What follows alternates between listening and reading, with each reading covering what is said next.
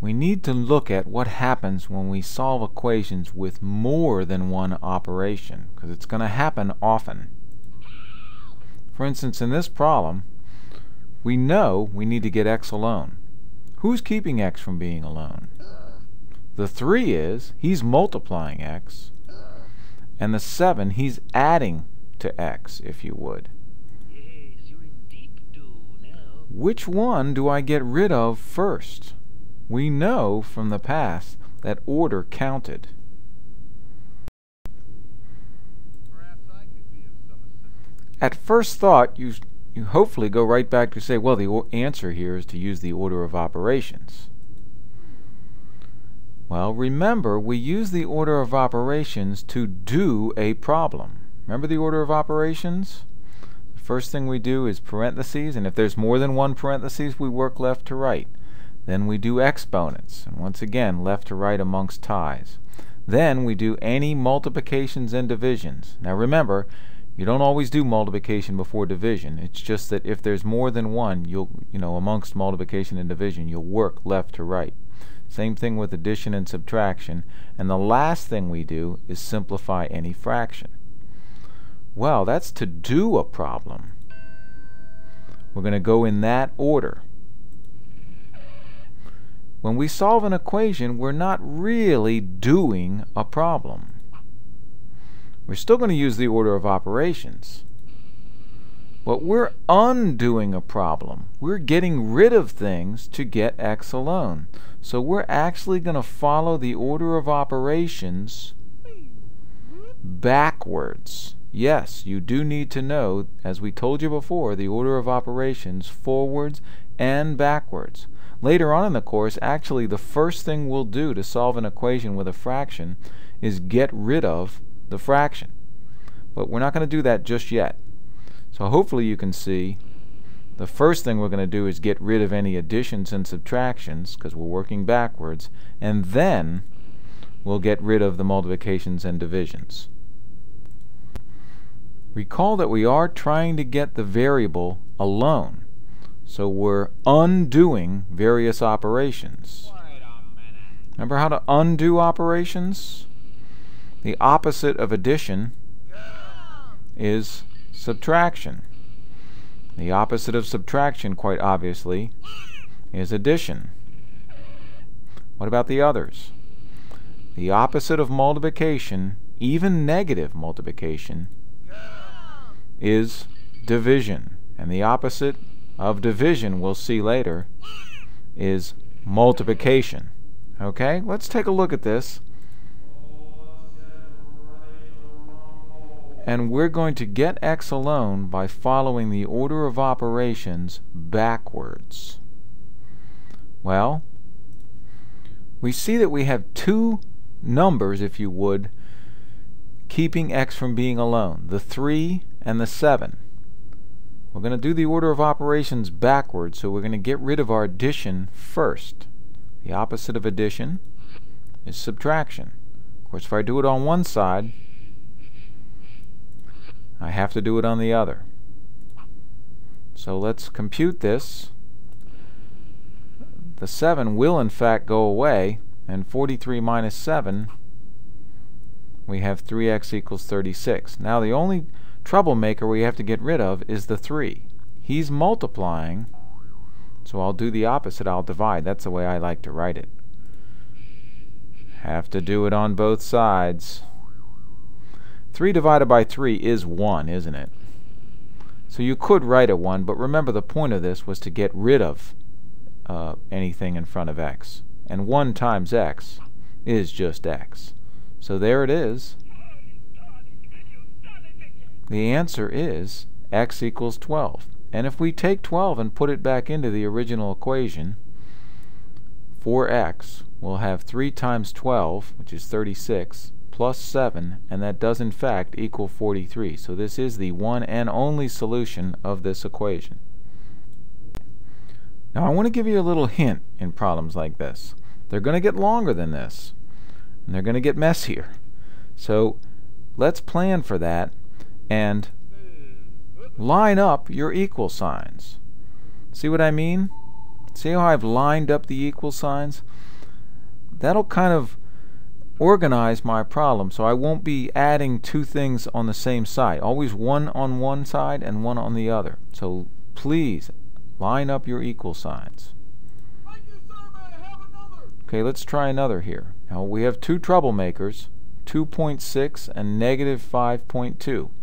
Think about it. Which one are we going to get rid of first? We're going to follow the order of operations backwards. 2.6 is multiplying, and the 5.2 is subtracting. So the order of operations backwards would have us get rid of the addition and subtraction first. We'll get rid of subtraction with addition. Of course, I have to do it on both sides. I compute. The 5.2's go away, and I get 2.6b equals 23.4. Now, I got to get rid of that 2.6. He's multiplying, so I'll divide. Got to do it on both sides. Doing the division, I won't do that for you here. I'm going to get 2.6 divided by 2.6 is 1, isn't it? We don't write the 1. We say b, in this case, is 9. And that son of a gun is your solution, and your one and only solution to this equation. Now what am I gonna do? How about this one? Now this one has two variables.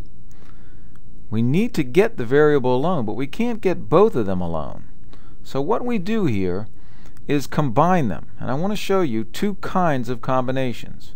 When two things are on the same side of the equal sign, for instance, these two numbers are on the same side, you can just put them together. But when two things are on different sides, for instance, the minus 2z and the 3z, you can't put them together because they're on different sides. So guess what we have to do? We have to kill one of them. Here's one way to do it. Holy heart failure! Well, we have to decide which one, and I'll tell you, it really doesn't matter which one. There's one easier way, but it really doesn't matter. Wait a minute, 99. That gives me an idea. I'm going to kill, in this example, the 3z by subtracting 3z. Of course, if I do it on that side, I have to do it on the left side, and I can only do it to who he's a like term with. So I like to line it up with the minus 2z. See how the 3z's go away? I've actually killed one of them, and I don't want to say I brought it over. I added its opposite to the other side.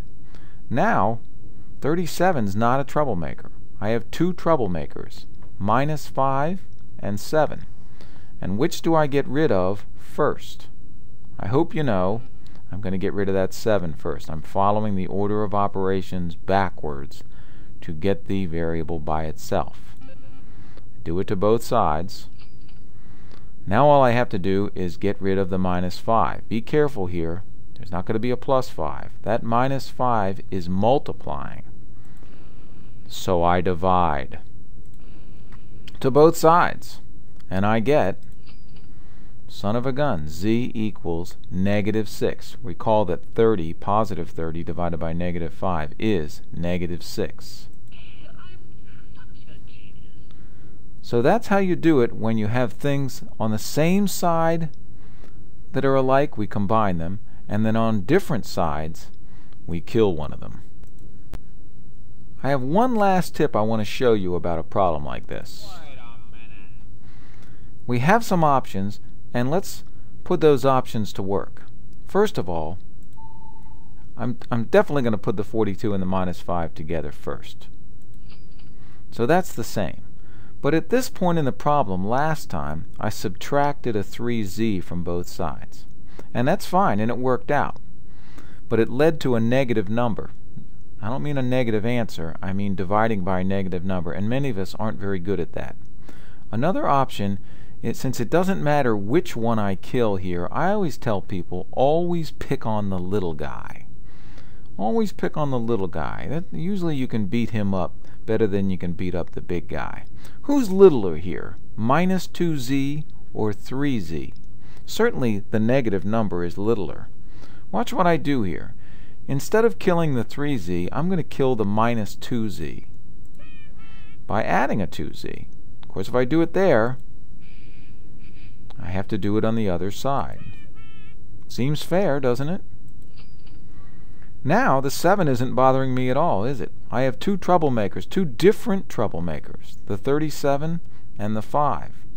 But I don't have a negative 5. So if you pick on the little guy, you won't end up with a negative, per se. You may get a negative answer, but you won't end up with dividing by a negative, and that's going to be an advantage in the future. Now let's get rid of this 37 by subtracting 37 from both sides. I'll get a negative 30.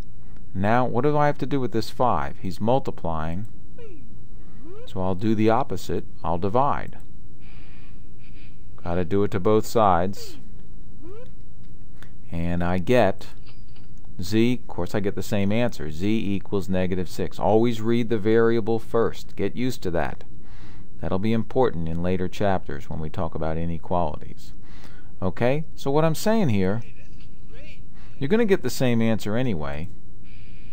So since it doesn't matter, and as long as you treat both sides the same, always pick on the little guy. That's going to help you later on. Okay? And always line up your equal signs. See what I mean by starting to get messy? Line up your equal signs. Get busy with that homework.